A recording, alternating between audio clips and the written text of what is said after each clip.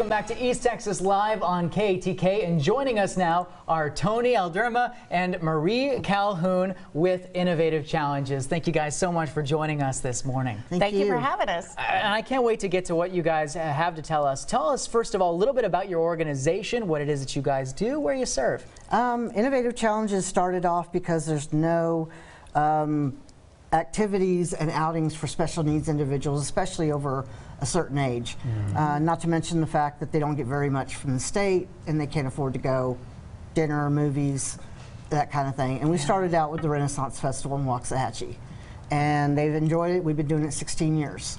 Wow. So no one has said they didn't like it, so we keep doing it. And we've taken over 700 guys to the Renaissance Festival. Wow. Yeah. Well, why is it so important to give everyone the opportunity to get out there and do this kind of thing? It improves your quality of life. Yeah. I mean, just think about how we've all been during the pandemic and how we've been cooped up and couldn't go out and do anything, and it drove us all crazy. Well, it's 10 times worse for these guys. Because that's their daily life anyway. So we want to just take them out and let them experience things, have a good time, you know, and then like for Christmas, we want to do a big Christmas for them.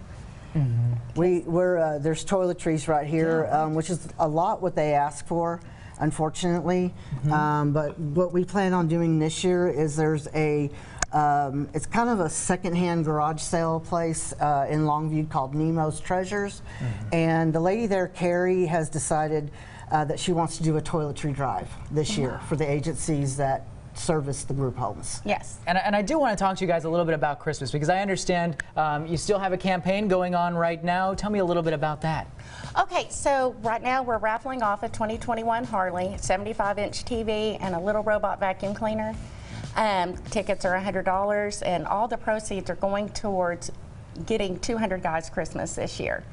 And so far we've had to extend it because I didn't sell enough tickets. This is my first one, so well, so everybody has to bear with me. And hey, and it's a weird year too, and so happy that you guys are able to do this. I understand you have a drawing to give out too, to help give back to the folks who have been giving to you. Yes, so because I had to extend it, I wanted to just let everybody know that has already bought a raffle ticket that I'm going to do a weekly drawing until we get to the big one. And this week I'm giving away this really gorgeous Lego set. It's a little Harley Lego set. It's like thousands of pieces, so if you give it to your little kids, somebody's feet are going to get hurt.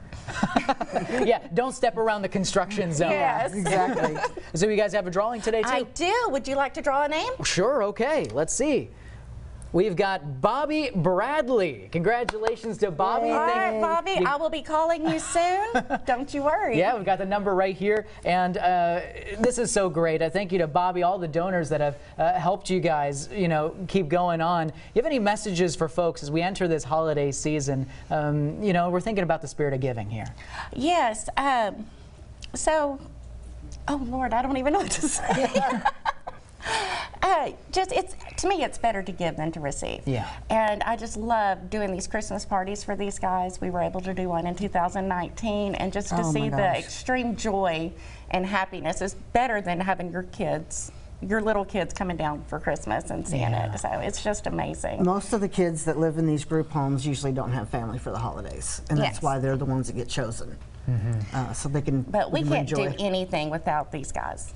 So without you guys donating and helping us, you know, you're making their day brighter, and you're making me happy because I get to see their smiles. Wonderful. Y'all are an absolute pleasure. Thank you guys so much for coming on, for talking about all the important work that you guys have done. And Innovative Solutions, folks, if you're looking... Innovative Challenges. Innovative Challenges, excuse me. Can I tell them Yes, where please. they can get their tickets? Okay, so you can go to John Hamblin in Longview.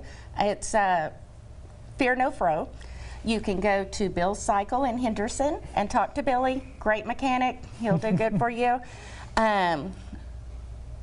So Henderson, you can always call me. Yes. And you can get County Line Steakhouse in Kilgore. Fantastic. And you can talk to James and you can get a ticket, but call me, I'll meet you day or night, just not in a dark alley.